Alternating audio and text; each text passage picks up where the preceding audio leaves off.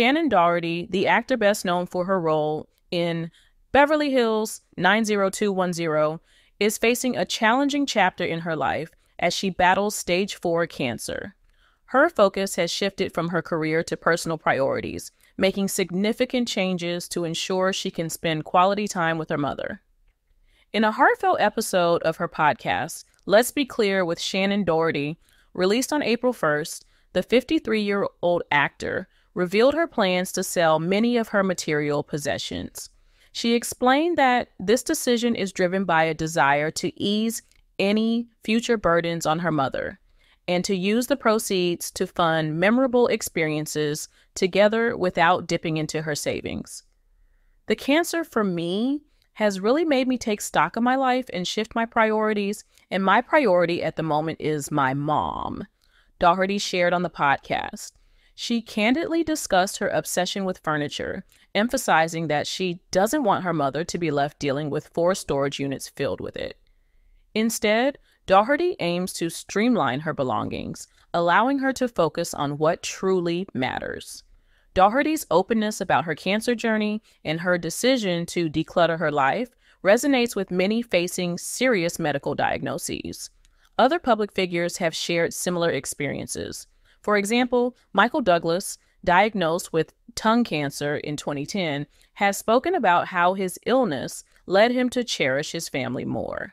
Scottish comedian Janey Godley, who is battling a recurrence of ovarian cancer, recently told the British breakfast program Lorraine about her own decluttering efforts, emphasizing the emotional relief it brings. First diagnosed with cancer in 2015, Doherty has been a vocal advocate for cancer awareness and has frequently shared her experiences on public platforms, including an episode of Good Morning America in 2020.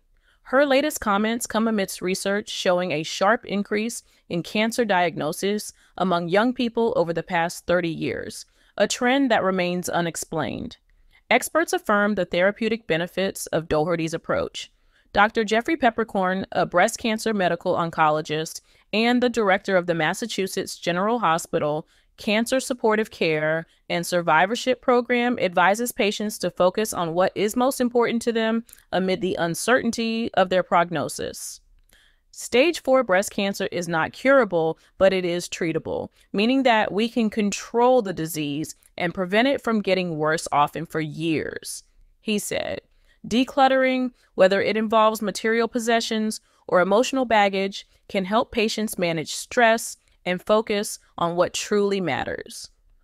Psychotherapist and author Amy MOURN echoes this sentiment, noting that people with serious or terminal illnesses often find it helpful to set goals or create a bucket list. As their priorities shift, they may find themselves letting go of possessions that once seemed essential.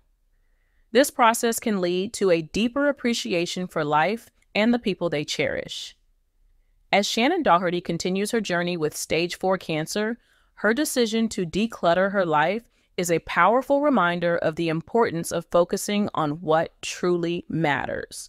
By prioritizing her mother and creating meaningful experiences, she is navigating her diagnosis with grace and resilience.